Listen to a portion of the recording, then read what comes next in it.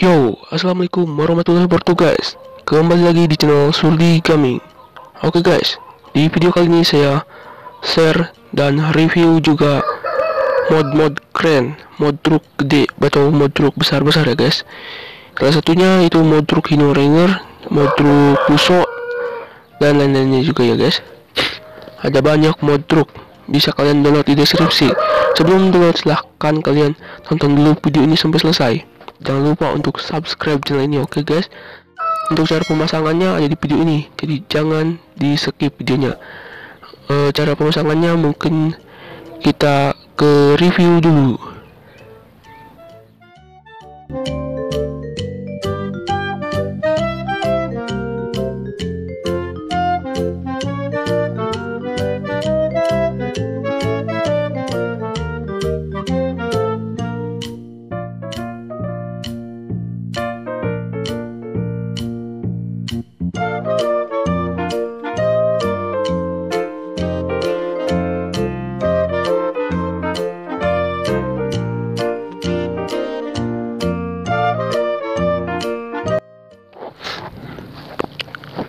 Cara pemasangannya, kalian buka aja aplikasi Zip Receiver.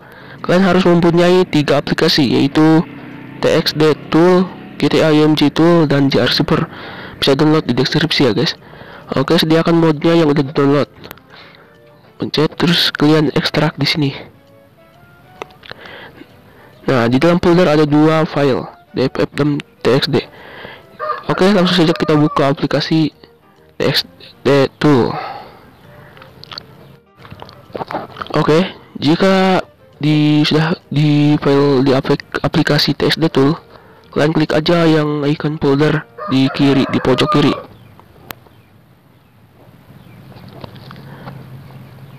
Terus kalian masuk ke folder Android, ke folder data, ke Rockstar Game Bitasa, file txdb GTA 3 txt ini ya guys. Terus dipilih ya guys.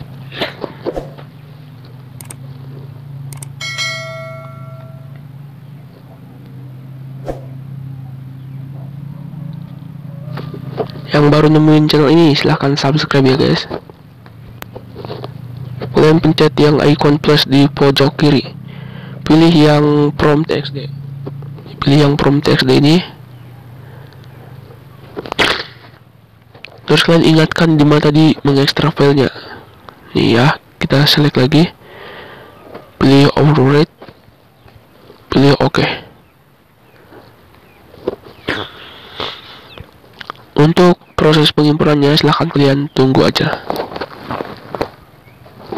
Tiga, yaitu buka aplikasi GTA IMG Tool, terus kalian buka IMG, ke folder Android, ke data,